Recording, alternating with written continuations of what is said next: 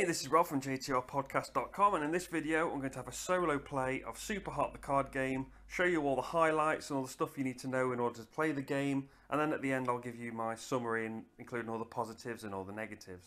So this is a deck building game. It's based on a computer game that's a first person shooter, hence all the shooting and the computer style graphics. And the goal of the game is to complete these missions up here. So in level 1 there'll be one mission. When I complete that, I say when, if I complete that, that one will go away, 2 more will come out, and if I complete those 2, 3 more will come out. If I complete all 3 of those, then I win. There's lots and lots of ways you can lose the game. If you ever can't draw up to 4 cards from your deck, you lose. If you ever can't refill up this line of cards, you lose. If you've ever got 4 bullets in your hand at any one time, you lose. If this bullet deck runs out, you lose. And I've played this a couple of times already. I'm not very good at it. I have yet to complete a single mission. So hopefully I'll do better with the pressure of me filming myself. So let's give this a go. So the board is set up. The mission is there. The first one I need to complete. You do get the chance to veto a mission when one comes out. And I did in this case. I can't remember what the one it was. But the one that you veto, you put back on top and you just draw the next one. And this one says, hold a card of each type in your hand. And the types of cards are shown on the bottom. So here I've got 2 of these cubey things. And here I've got 2 of the people things. I just need 2 more. I need a bullet, so I need to get shot at some point. And I need this flip the table card, so hopefully I can get that. So I can get this symbol. There's a couple more there as well, so that's cool. Should be able to get some of those. So there's 7 phases in a round, and the first phase is to wait or move. This is because in the computer game, because it's a first person shooter, the bad guys only move when you move. I haven't played it, I have seen it being played, and it's really cool how that works. And this simulates this, so if you move, you're then going to play cards and try to defeat some of these guys. However, in this game, if you wait, you can discard any non-bullet cards from your hand into the discard pile. This is the obstacle discard pile over here. And then the last card of the obstacle line will go into your discard pile. It's kind of weird how it works because your deck and this row are constantly going to be cycling around as the game goes on. But you'll see. It's weird. It's unique, definitely unique. So yeah. Wait or move, I'm going to move straight away, and the second phase is use cards. And there are 2 types of currencies in this game. There's the red kind of stop symbols, which are attack, and there are the grey triangles, which are dodge, and then there's the red stop symbol with a grey triangle, which is both. So when you're looking at cards, when they're in the hand, you're going to use this top section. Some of them at the top have an ability, like this plan here, where it says draw 2 cards. When they're in the middle, you're looking at the bottom bit. This is what you need to defeat them, and this is what they're going to do at the end of the round. So I want this symbol, so I need 2 attack cards. So I'm going to take these 2 punches. They have 2 attack. They go into the used cards area. Now when you defeat a card, you've got 2 options. You can either destroy it or knock it out. If you knock it out, all you do is you flip it face down, and then at the end of the round it's going to go into the obstacles discard pile out your way. But I want this card, so I'm going to put this in the new card area. These are cards that are going to go into my hand for the next round. It's important to note that when you're buying cards, or defeating cards should I say, from the middle, you can't overspend, so you have to spend exact if you've got it. So the cards remaining in play are too expensive. They all cost 3. I've only got 2 dodge, so I can't get any more cards, so that ends my use cards phase. So the next phase is called refill your hand. You take any cards from the new card area, they go in your hand, and you draw a new one to fill your hand back up to 4 cards. Next up is the maneuvers phase, and this is determined by how many cards you've used. So you would line them up if you want to. I mean, you can obviously count. I'm just going to line them up to show you. Any cards that are in these last 2 slots, because I played 2 cards, will go into my discard pile because they're face up. Had I knocked them down, knocked them out earlier, I mean, so they were face down, they would go into this discard pile. But because they're both face up, these 2 go into my discard pile. And then the cards that I used will go into the obstacles discard pile, out the way. The next phase is to check goals. I've got 4 cards. I've got 3 of the symbols I need. I've got the little dude symbol, I've got whatever that is, and I've got this little box. I just need a bullet in my hand, but obviously my hand's going to change a lot, so hopefully I can get it soon, and then I can actually finally complete an objective. That would be amazing. Next is the obstacle abilities phase, and this is where you activate cards in the line that are left. These 2 have no abilities, so they don't do anything. This one says discard a card from your hand except for a bullet. So I'm going to discard this punch card. Then the final phase of a turn is to refill the line, and just like most games, you just slide all these cards up and you reveal new ones from the top. Let's see what we've got. We've got a shotgun, another shotgun, and a plan. Okay, so that's what I've got to face on the next round. Still trying to get this goal here. And that's how a round of Superhot the card game is played. So I'm going to continue playing, and we'll come back to the game when I do something different. Okay, we're back in the game. It's just the next round. Nothing interesting's happened. I've just defeated this one card here, but I just wanted to show you the manoeuvres phase because something's happened that's different to what happened last time.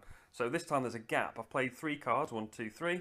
So 1, 2, 3 are going to go. It doesn't matter that this slot is empty, it's still the 3 cards. So you don't skip it, you just get rid of these 3 cards here.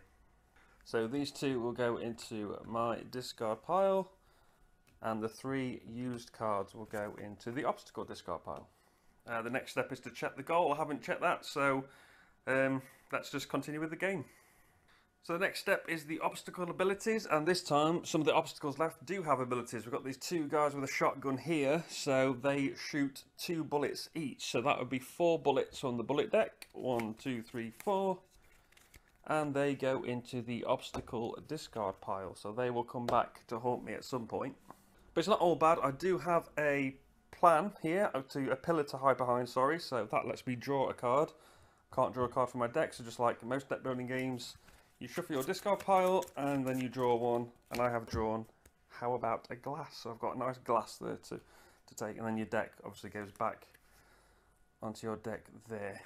Okay, I will come back in a bit. Okay, we're back. I've played a few more rounds. I haven't done the goal yet. I need to basically cycle this deck round to get the bullets out into this middle so I can get them in my hand.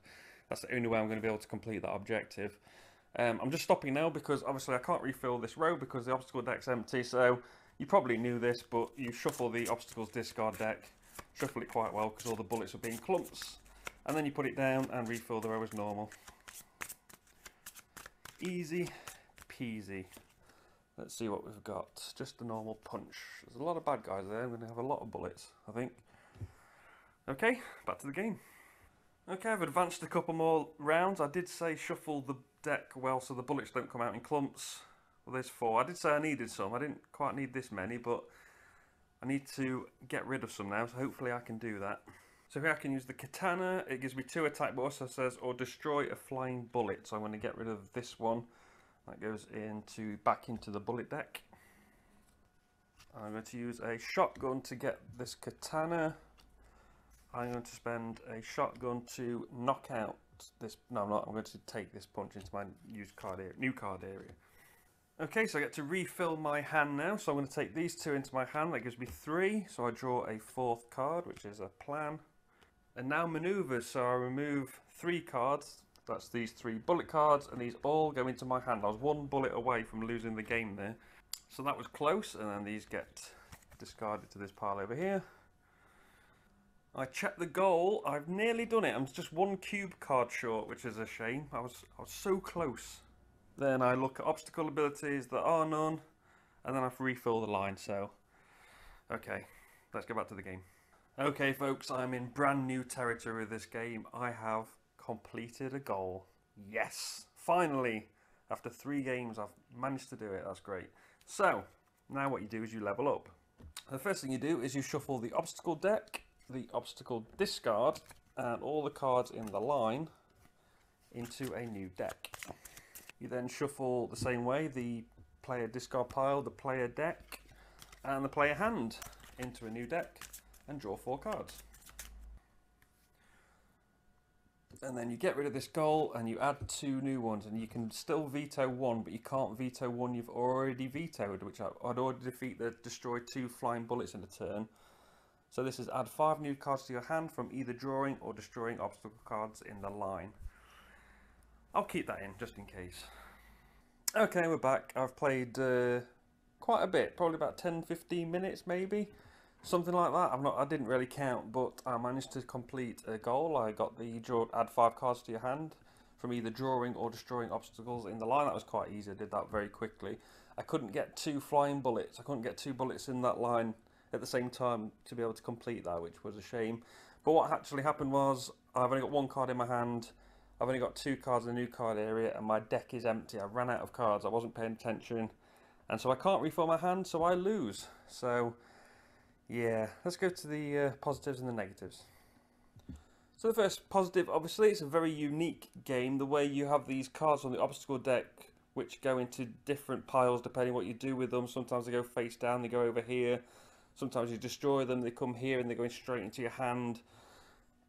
It's good. I like that. It gives you something to think about, especially when you're trying to look at this row and thinking, okay, how many cards do I need to play so I can get rid of from here? What are these cards up here? Do I need to buy them now, or shall I wait for them to move down a bit? There's some good choices. Very, very interesting to play. The next thing is the art style that I really like. It's just very nice. I like this look. It's based on the computer game, as I said at the beginning of the video, and it's just good. It makes me want to play the computer game. I'm supposed to get a code for it, I think, because about the Kickstarter, so I'm looking forward to that coming. But yeah, I really like this artwork, and the cards aren't too bad. Speaking of components, let's have a look at the bottoms. I don't know if you can see that on the camera. There's a tiny little bit of whiting, but as I said, 3 or 4 games of it, that's not too bad for a deck builder. I've not sleeved them yet, but I will be sleeving them after this video, because I think I'm going to keep this one as a bit of a spoiler for my summary. But yeah, it's not too bad. The components are nice. If you saw my unboxing video that I did about a week or so ago, you'll know that this mat doesn't come with the retail version of the game. You can buy it separately, I believe. It does come with this one. Not quite as impressive. It's paper. It's a third of the size, but it's functional. It does the job. It gives you all the areas that you need to know, and that's the important part. But that's the paper mat that you get in the game.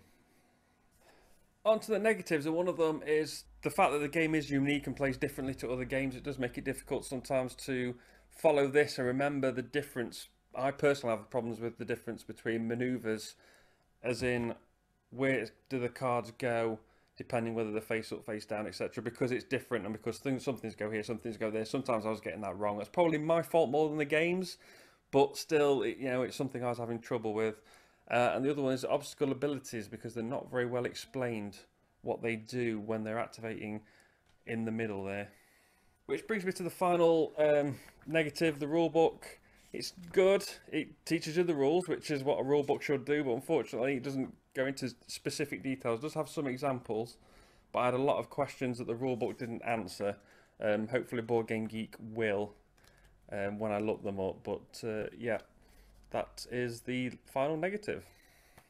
So to sum up, yeah, I think this is a really good game. It's a decent deck builder. It's nice and quick, really. It was only about 40 minutes from my first full game that actually lasted more than a couple of rounds, because I was just getting stuff wrong. My deck was running out far too quick when I was playing it properly the first couple of times. So this time I put more thought into it. I knew what I was doing. I was able to last a bit longer.